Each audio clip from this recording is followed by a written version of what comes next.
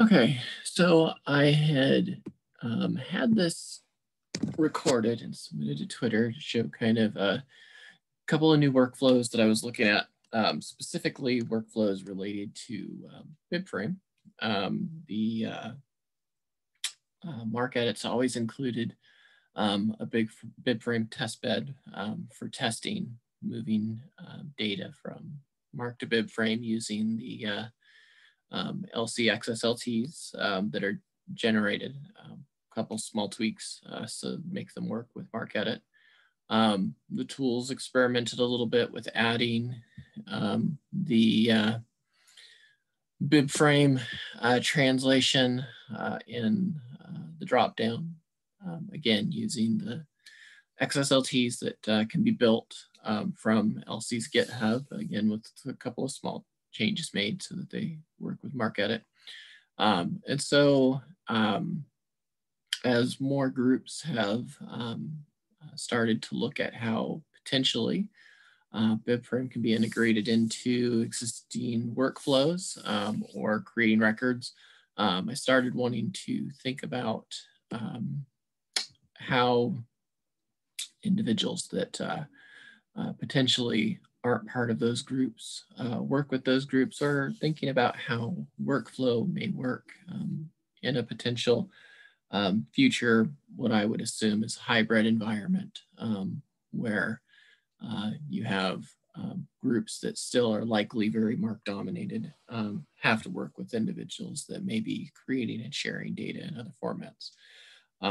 And so part of what I wanted to start doing was thinking about how I start tying together some of these bits and pieces and bringing them into MarcEdit as a way to facilitate editing. Again, thinking about batch editing. I kind of think of this as a first start.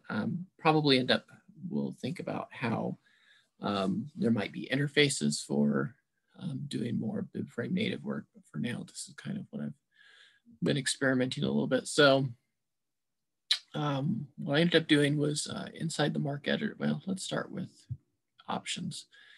So when working with Bibframe, there's a handful of values that need to be set. So inside of here, these are set by default. So base URI is going to be the URI to your local system that's Bibframe specific. It's where the tool is going to point to for generating URIs and things like that that would be created as part of the process. ID field is used really for the generation of data to Bibframe from Marc. And then these are pathways to the XSLTs that are utilized. These point to the XSLTs that have been generated from LC's GitHub repositories.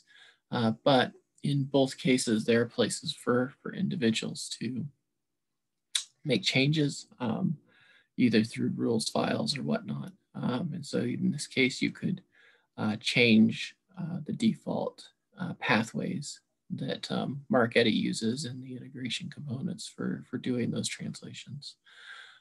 So the idea here was to just start thinking about how to make it easier to allow individuals to use all of the different parts of the program and output data into and out of Bibframe. So I'm going to go ahead and pull a record, do some linked data stuff on it, and then output the data as Bibframe, and then we'll pull it back in just so you can see the workflow. So I'll go ahead and grab a record from the Library of Congress.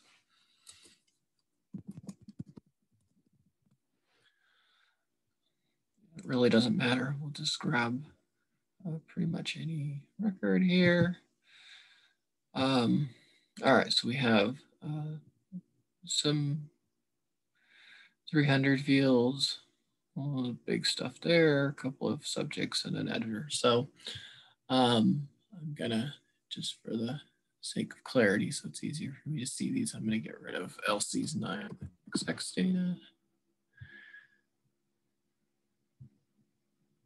All right, so the first thing we'll do, MarcEdit's included functionality for building call numbers if you didn't have them, but for establishing URIs, URI data is generated through a rules file. Rules files live here. They're basically built around translation of MARC tags, subfields that are used for lookup, and where those tags end up, the URIs end up going. There's special vocabularies that should always be queried and where those subfields end up going. So that rules file gets leveraged. You can leverage it inside of the link data part here. And we can go ahead and just run that and let the tool go out. And essentially what it does is it reviews the data that's in the MARC record, and depending on subfield data and indicator data determines which vocabulary should be used for lookup. And as long as the vocabulary has been defined within the rules file, the tool can pull those up. So we see the 3A information pulled. We see URIs generated for some of the data here. This one, because it was fast, it pulls from the fast database. Again, fast. This one goes to authorities and VOF. So we see that data's been linked. The way the tool's linking is it's looking at the entire field, so it's not breaking them down to the sub parts within the tool right now. So we've done our work. So now let's say we wanted to save this record out as Bibframe. So inside of MarcEdit, there's a new option. So File, Save As. We can select Bibframe 2.0 RDF.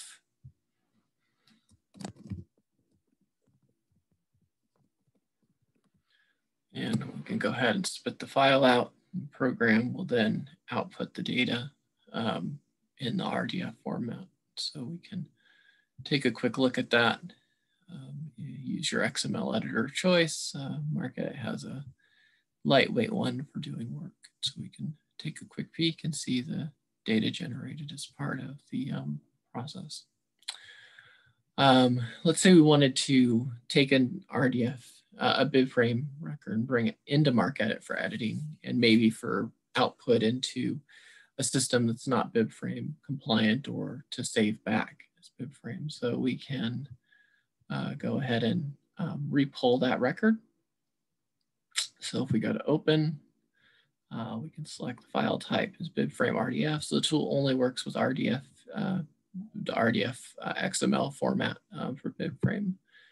And we can select that file, and the file gets regenerated and pulled back in. Again, taking the data that was generated in the Bibframe file and outputting it back into MARC so that we can edit the record. And then again, save it into whatever format that we wanted to save it. So ideally, the process here, which is very lightweight and kind of, like I said, a first step in thinking about how this might work within the tool, offers a way to integrate it into the application, a way to take data that's in the Bibframe RDF XML format and pull it into and out of that particular metadata scheme and into a format that then can be edited directly within MarcEdit and all of its tools, and then resaved or compiled, depending on the option, into the various set of data formats that needs to be output to. Like I said, first step, but we'll see where I end up going with this. And as I get feedback from folks in terms of what this might look like going forward. If you have questions, let me know.